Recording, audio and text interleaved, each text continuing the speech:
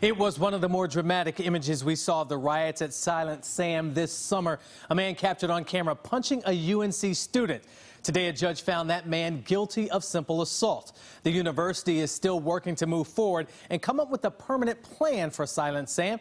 And as CBS 17's Amy Cutler reports, some of that feedback is coming from outside of Chapel Hill.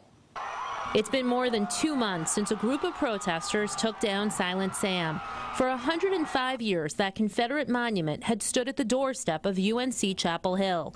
Those actions have prompted a more heated debate about race around campus and beyond. As much discussion, as much deliberative thinking as can go on, the better. Deborah McDowell talked from personal experience. The University of Virginia professor helped the campus move forward after white nationalists and counter-protesters clashed in Charlottesville back in August of 2017. A 32-year-old woman was killed, 19 others injured.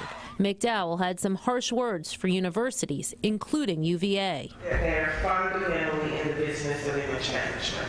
So I don't have particularly favorable to say about UVA in this regard. McDowell and Associate Professor Marcia Chatlin from Georgetown both spoke as part of a panel discussion at UNC. Universities do not crush under the weight of the truth. Rather, they become stronger with their ability to reckon with the harms in the past. UNC's student government will be collecting opinions from students on what should happen to Silent Sam at an event 1 week from tonight. That'll be held at the Union Auditorium from 6 to 7:30 at night.